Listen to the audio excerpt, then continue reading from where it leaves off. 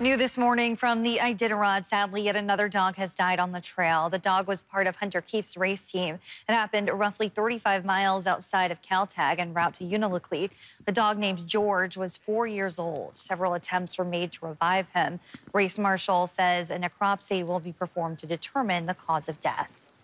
This comes after rookie Isaac Tieford scratched after losing a dog from his team. Bog, a 2-year-old male race dog, collapsed at approximately 200 feet from the Nalato checkpoint.